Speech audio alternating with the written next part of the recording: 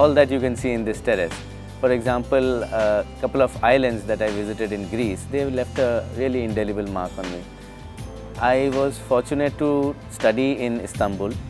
I was there for a year and I went to those islands. That's why, you know, the color of white and the Mediterranean blue, that is what I wanted to reflect on this terrace. So everything that you see here is a collage of blues and purples and white. What motivates me most is creating spaces that people enjoy, people cherish. It's to make someone want to come back home. A space is something that you live in. As I always say, you make a house only once and you must make it worth living in. That's what architecture is all about. It's a space that you relate to, that you belong to. That is architecture.